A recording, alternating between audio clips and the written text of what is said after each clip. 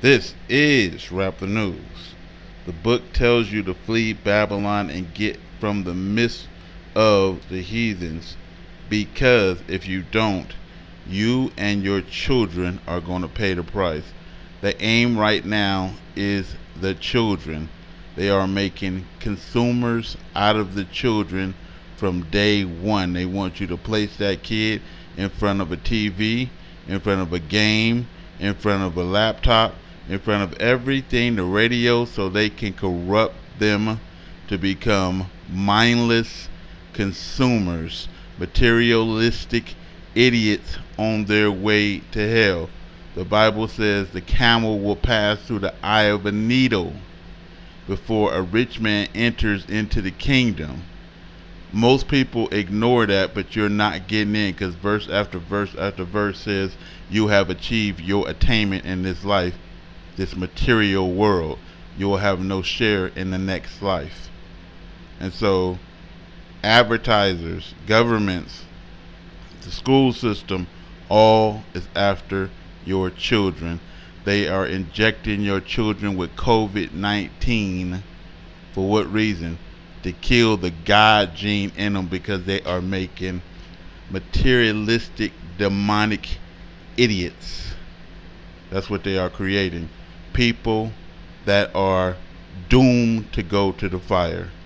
Let's get into it. As in Leviticus 20, verses 2 to 5, say to the Israelites, any Israelite or any foreigner residing in Israel who sacrifices any of his children to Moloch is to be put to death. The members of the community are to stone him. I myself will set my face against him and will cut him off from his people, for by sacrificing his children to Moloch, he has defiled my sanctuary and profaned my holy name. Ads cleverly designed to induce viewers, consumers, to purchase goods and services they might otherwise survive quite nicely without, thank you.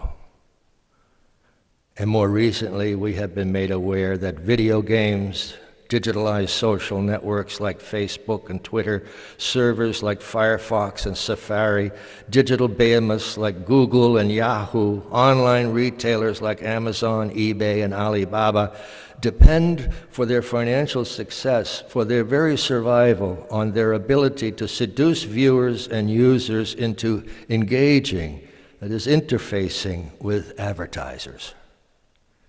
Even the coolly seductive hardware, phones, game consoles, tablets, and computers themselves, and the fabulous flat-screen HD televisions serves almost exclusively the purposes of the ravenous consumer economy. Here's why we need Wii U. Anyone can be like a superhero. Silly rabbit, tricks are for kids. Hi, I'm Brett. Kids spend a lot of time on screens these days. And where there are screens, there are ads, and lots of them.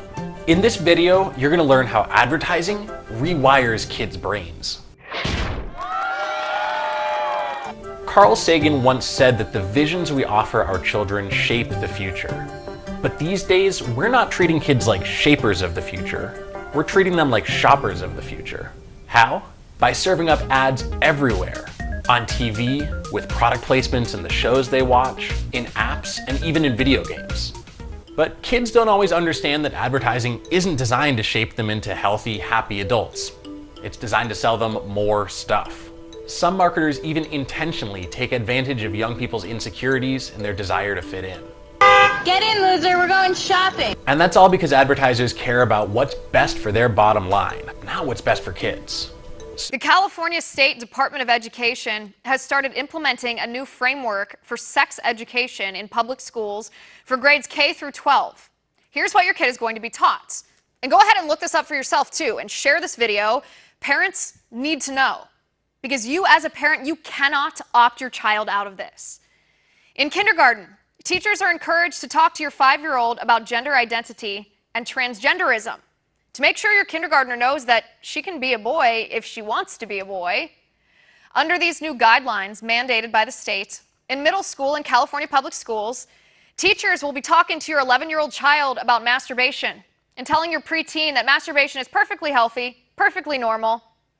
In junior high and high school, teachers are encouraged to teach your teenager from a book called SEX, the All You Need to Know Sexuality Guide to Get You Through Your Teens and 20s, that gives descriptions about anal sex and bondage. You can't make this stuff up. And safe sex.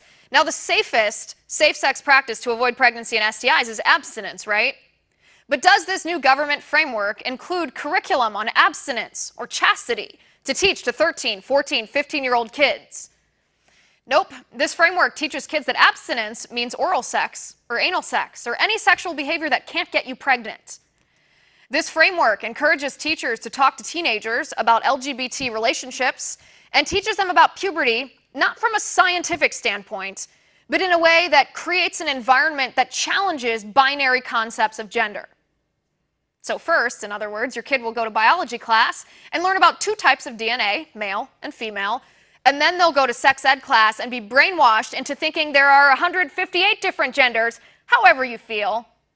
And parents, you have no power to, and parents, you have no power to, and parents, you have no power to, and parents, you have no power to opt out of this radical leftist indoctrination. The average American child watches an estimated 25,000 to 40,000 television commercials per year. And in 2010, $15 to $17 billion was spent by companies advertising strictly to children. Over $4 billion in 2009 was spent by the fast food industry alone. And that's because our schools were basically built to create workers that will do what you tell them to do because they value this thing called money. And they think that's going to allow them to live a life. And that's obviously completely wrong because the rich don't work for money. The rich create their own wealth. And when a time like this happens, it becomes blatantly obvious what's going on with the people that are understanding money and the ones that aren't. How did I get here is the question. What don't I know? What did my information, education, cultural background, what did not prepare me for today? That's where the transformation or the metamorphosis begin. I mean, you take responsibility. You know, everybody talks about rights, but we have personal responsibilities too. And unfortunately, our university systems have failed us miserably. And the reason for that is every professor wants tenure. That's my whole family. That was the most important thing about getting a job was tenure. Job security for life.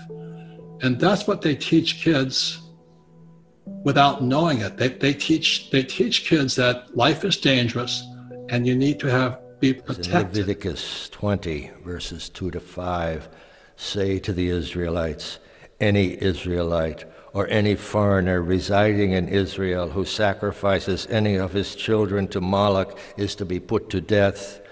The members of the community are to stone him. I myself will set my face against him and will cut him off from his people, for by sacrificing his children to Moloch, he has defiled my sanctuary and profaned my holy name.